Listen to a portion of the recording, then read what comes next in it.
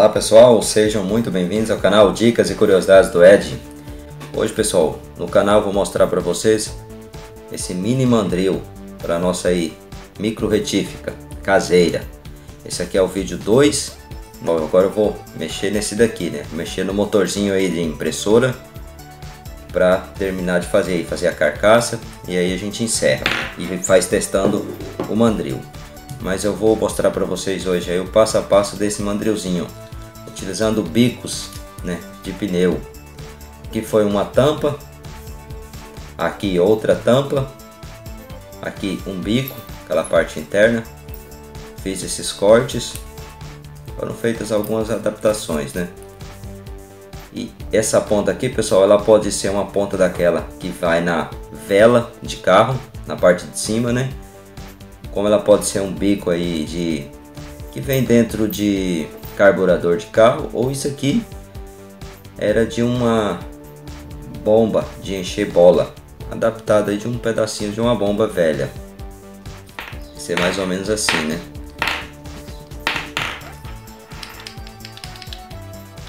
Um aperto rápido para cá e um aperto rápido para cá. Se você não for inscrito ainda, eu já te convido a dar uma olhada nos vídeos do canal. Se gostar do conteúdo aí, se inscreva, dá um like aí naqueles que gostar também para dar uma ajudada, beleza?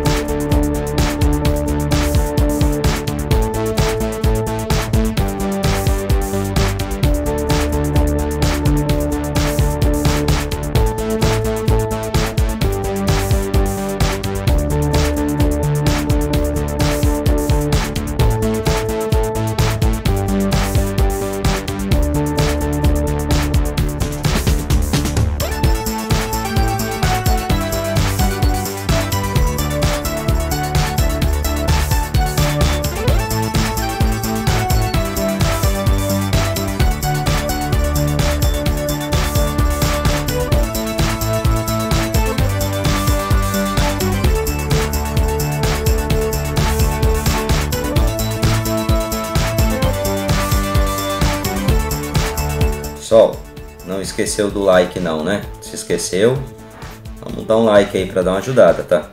Compartilha aí o link também com seus amigos aí para dar aquela fortalecida.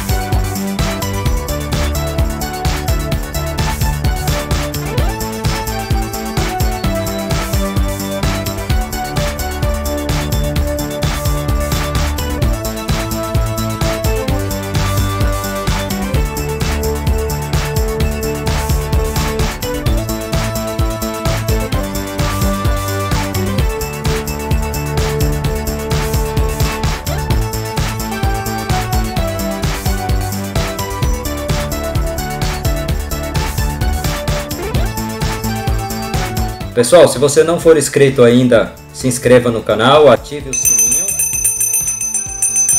das notificações para não perder as atualizações do canal. Não esquece, pessoal, do like também, tá?